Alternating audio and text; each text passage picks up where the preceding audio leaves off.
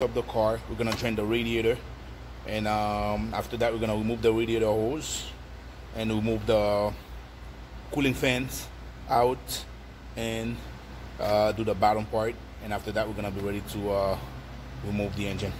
All right, so that's what we gotta do. All right, so before we lift it up, take the fans off. Wait, we're gonna take the fan off, but let's take this hose off too. We're gonna take this hose off, and we're gonna take the fan off before we lift up the car.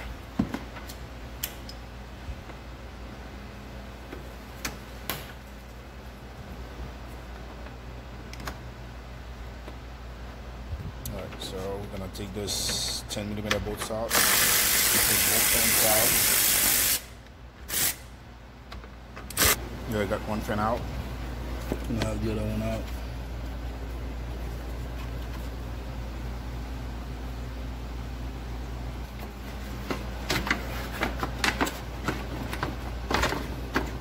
So now I have a hose on the bottom that's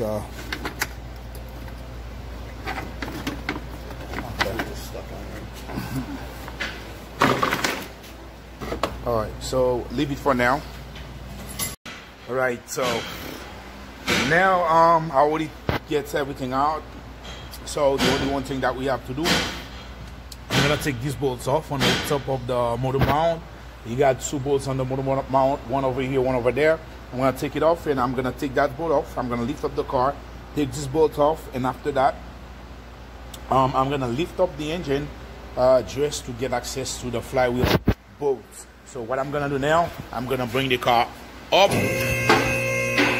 So alright, so I already lift up the car, and then now to take the flywheel bolts off, all you gotta do, you gotta remove the bolts on both sides of the mount, as you can realize, and I jack up the engine and I block it with a piece of metal that's from the lift, and now I'm gonna be able to pull the bolts. It got 4 bolts in it, and then they are 12mm bolts, so you're gonna be able to pull them. Once you pull them, and after that you're gonna have to remove the bolt that mounts the engine to the transmission, and I think you're gonna be ready to take your engine out. All right, so I'm gonna keep walking. So all right, so as I told you guys, I already take the flywheel bolts out. There is 4 bolts and 2 on this side, one screws and one nut on this side, and then the same thing on the other side. That's mount the engine to the training. I already take them off. So now what I'm gonna do, I'm gonna bring it down, and the rest of the bolts are on the top. So you're not gonna be able, probably, I don't know if you're gonna be able to see one right here. Okay, one right here, and then there is one on the other side and 2 on the top of it. There's gonna be 4 more bolts. We're gonna have to take it off. So what I'm gonna do, I'm gonna bring the car down, so we're gonna remove them, and after that I think we're gonna be ready to take the transmission, to take the engine out. All right, so now the car is down, so I'm gonna take those 2 bolts here and those 2 bolts just to remove this engine mount bracket, and then after that, after I pull that off, we're gonna do that just to have space between the engine and radiator. We don't want to hit the radiator with that one. We're trying to put it to the front.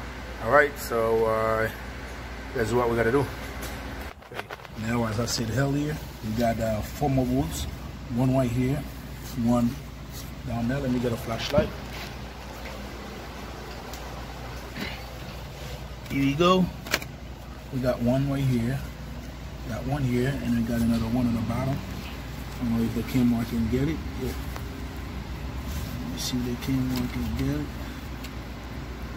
Alright, that one right here. And we got 2 on the other side too. So, and after that, we're gonna be able to pull the engine out. Right, so now we're working hard to see if we can put the other engine in. That's the old one. We already removed everything that's we need.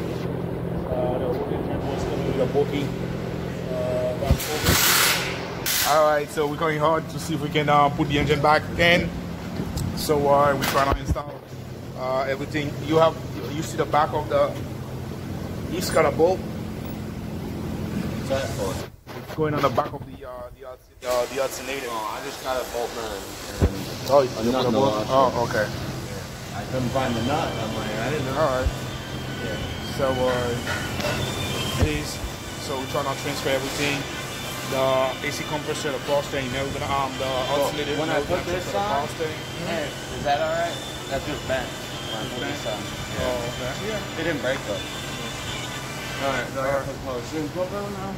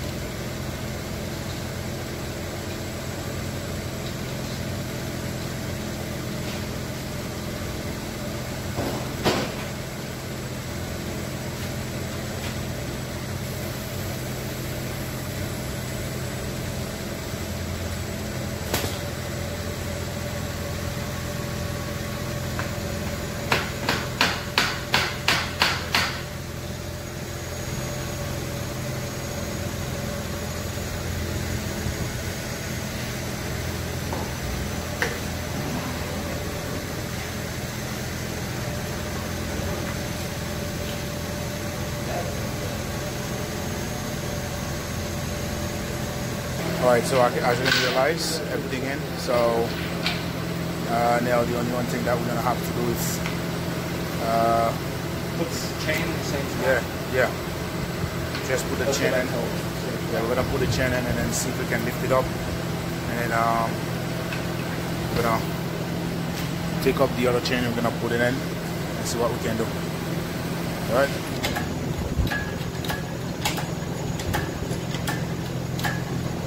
Yeah. All right. You see what I was saying? The engine is not straight, but that's good. Yeah, turn it this way. Yep. Bring it down. Bring it down. All right. Make sure you get it from the middle.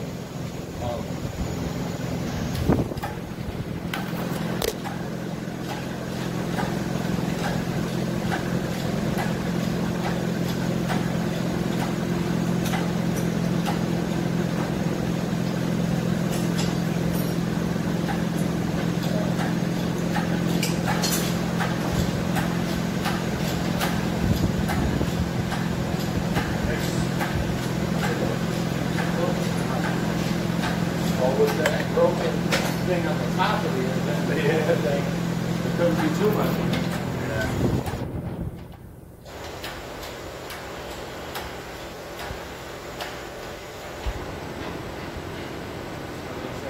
Lower the jack, lower the jack. Slowly, slowly, slowly. Take it with both. No, we don't need to. Alright, tight it right there. Okay, so we're gonna push the jack back forward. Push the jack forward and the engine gonna go back. Alright, right there. Right there. So we're gonna lower the jack a little bit. So all we need to do is like got those two pins aligned. Too much. Alright. Pull the engine back because we have a pin. No, don't do it like that. Lift it up a little bit. Lift it up a little bit. We got a pin that stay on the engine and the training. So here we go, guys. The engine is almost in. So all we gotta do now, we got a bolt right here. We have to put in and a nut right here. And on this side, we already put the bolts in. We only have to tighten it. We got a nut to put on that side too. And after that, we have another bolt on the top of here. You might not be able to see it. It's down there, yeah. And after that, we have to put the starter because the starter has two bolts that bolting the mount the engine to the training. All right, so guys, let's keep working. All right, guys. So now I got all the engine bolting. So don't forget, anytime you tie the bolts, you have to spin the crankshaft pulley to make sure that it's spin free. So now what I'm gonna have to do, I'm gonna have to lift up the engine to get access to the flywheel bolts where it's bolting to the torque converter, and then I'm gonna jack it up here to get a better clearance where I can put my hands in, see if I can put the bolt back in. All right, let's get to work. All right, so to connect the torque converter to the flywheel, so what you gotta do, you gotta lift up the engine as I said, and then I block it with a piece of metal just to be sure that I'm safe before I put my hands in, because I don't want to lose my hand. And then once you do that, so you see the hole right here, you're gonna be able to put your hands in and see if you can screw it in. They are 12 millimeter. Can you okay? So I use ratchet wrench to get in here, right here, and to tighten up top. Before you tighten one up, you have to make sure that you have all the 4 bolts aligned before you start tightening one. All right, let's go. All right, so now I'm done with the torque converter bolts. They all 4 tight and nice. So now I'm gonna bring the engine down. So while I'm gonna bring it down, I'm gonna have to make sure that the motor mount it's aligned to the bracket, just to make sure we got everything in place. As you can see that. All right, I'm gonna make sure that this one goes to the wall all right there. And on both sides, we have to watch them. And then after that job done, so we got now the motor mount and everything in place. So what we're trying to do is like put the lower really the hose in before we go into the no problem. So and then all right, we're gonna change the filter, put a new filter in. As you can see, the oil filter, it's look like paint. We're gonna take it off. After that, we're gonna put the exhaust in, and after the exhaust, we're gonna lower the car to the top of it. So for the bottom, we're done. All right, next we're gonna put the starter in. Then we're gonna start plugging everything in, the wiring harness, hooking up the fuel lines, putting serpentine belt on. We just connected the exhaust and tightened it down. Then we can put the power steering lines on, stuff like that.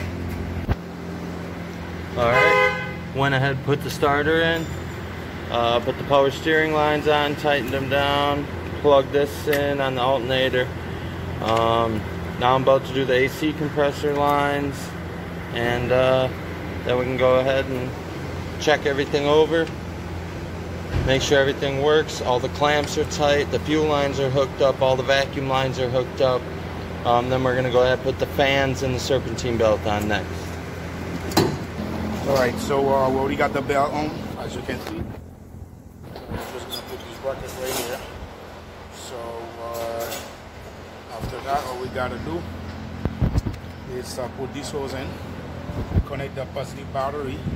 We already got the AC line on, power steering line on, and the throttle body is already in. Everything is connected. The starter. So we already have the heater hose connected. So this is the vacuum line that's going on our air intake. And after that, we're gonna be ready to start the car. All right. All right. I went ahead and put the belt in, tightened the grounds, hooked up the antifreeze line here, put the 2 fans on. Next is just the air box, and that's about it. And double check all your vacuum lines, all your grounds, everything. Make sure you're not missing nothing.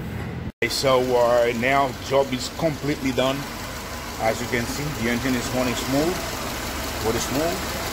So now we got 2 things to do. We're just gonna charge the AC, and after charging the AC, we're gonna back up the car, take it out the shop, and then wash the engine compartment to make the car look nice before we give the car back to the customer.